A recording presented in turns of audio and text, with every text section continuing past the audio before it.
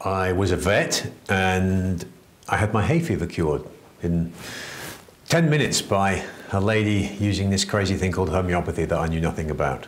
And I was so amazed by this. There was not everything I'd been taught, this wasn't possible. I became fascinated, and 2 months later I joined a homeopathic school and was studying to be a homeopathic vet.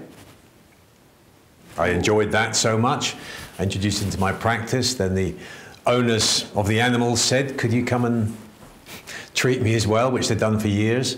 But now I thought I was going to do that properly, and I went and studied and became a homeopath for people as well. I have a practice in West Somerset. It's near where I used to have my mixed veterinary practice, near Exmoor. And it's probably 50% people, 50% animals. And I primarily deal with chronic disease. In other words, disease which there is no cure for. And conventionally you'd have to have, drugging for it, often very effectively. I'm not against that. But the excitement of actually curing something rather than just drugging it so you don't see it is great. So it's a mixed practice, all species of animals, all species of humans, but I only use homeopathy there, and I give nutritional advice, but I don't use any other form of drugs or therapies. It's because it could do things I'd been told were impossible. You could actually treat disease which I would regard as being chronic and incurable. I mean, hay fever is not something that is curable.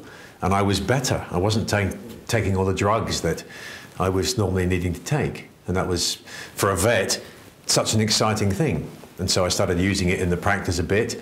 And I had an incurable case that had been to Bristol University with a disease called pemphigus. It was a dog. It was dying, really.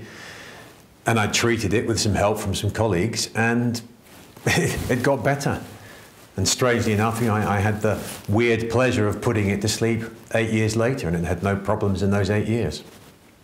And for me, that was, a total eye-opener, and has led me to so many different interesting areas, not just of healing, but of different philosophies. So many different philosophies seem to be involved in homeopathy.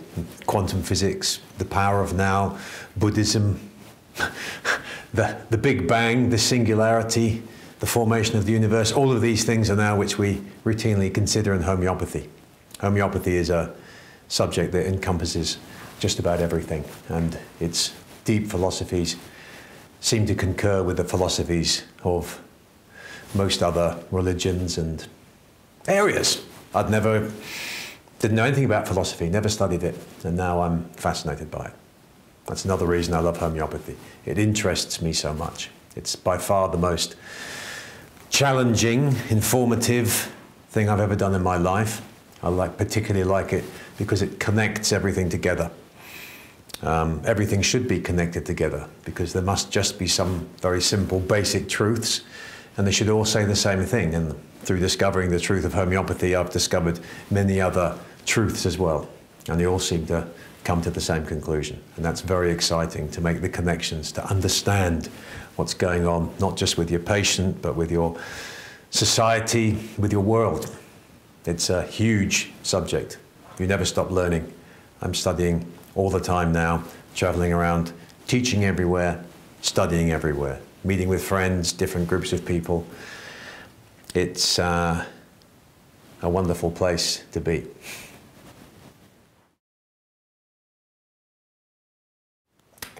You need to have an open mind. You have to be curious. You have to be prepared to work hard, because it's not a small subject. It's a huge subject. It encompasses so much. You have to be ready for maybe a life-changing, thought-changing experience. And you need to embrace that. The majority of people I know who've studied homeopathy and carried on working with it are so content with it. They're deeply happy. It gives them an understanding of themselves, of their world, and it never stops.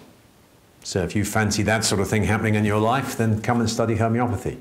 But it's not like going and studying how to make this disease better or what do you treat that with. That's not what it's about. It's about understanding what's really important, what makes us tick, why we're here. So It's everything, really.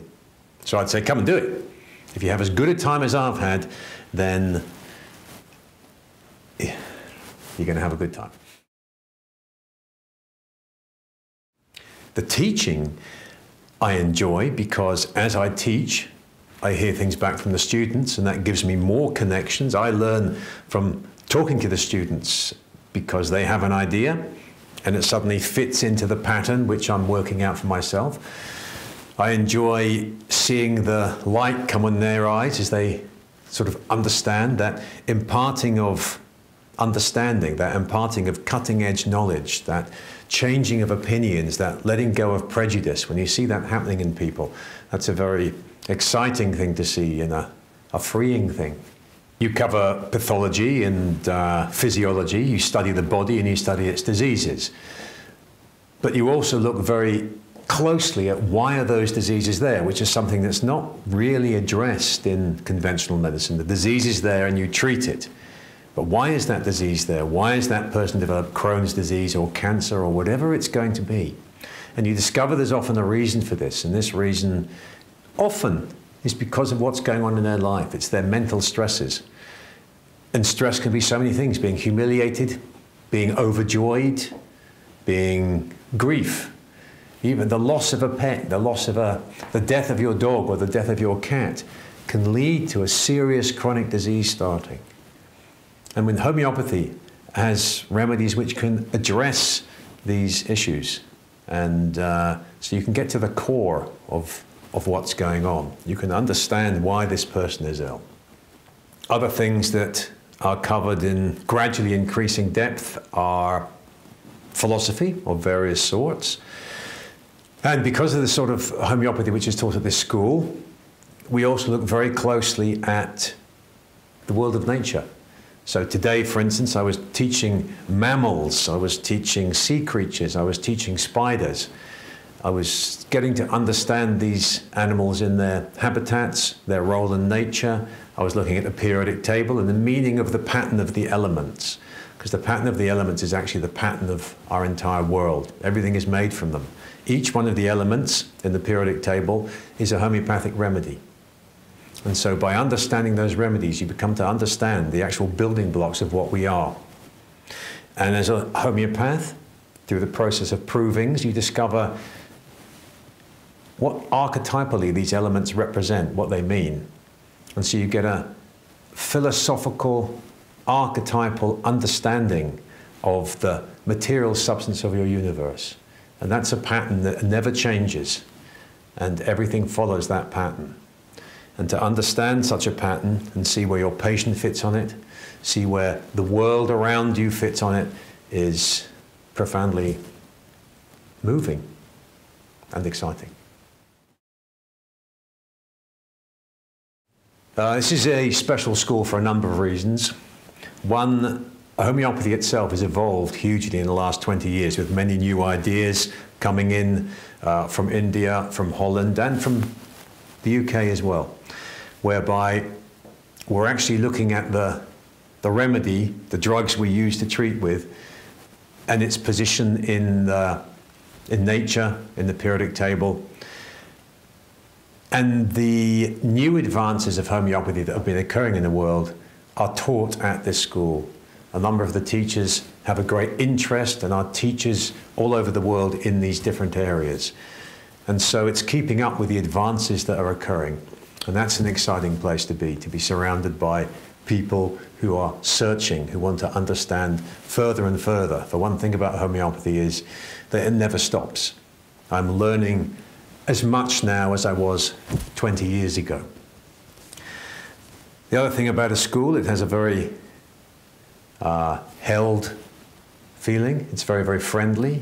We have great parties. We all get together regularly. The food's great. It's in a beautiful old house in the countryside where you can go walking, and all this gives an atmosphere which you want to come back to. It's fun. You can camp under a beautiful, great big tree. You can drink out of the spring. It nurtures your learning, but even if you're not going to learn, it's a great place to be. And the friends that you make when you study homeopathy, when you go through these changes, these life changes that you have are profound, and they become friends forever. It's all to do with one of your hormones, oxytocin, which is a new remedy that's been brought out. And that's another fascinating thing you could study, to understand oxytocin and use it as a remedy. What could be more interesting than that?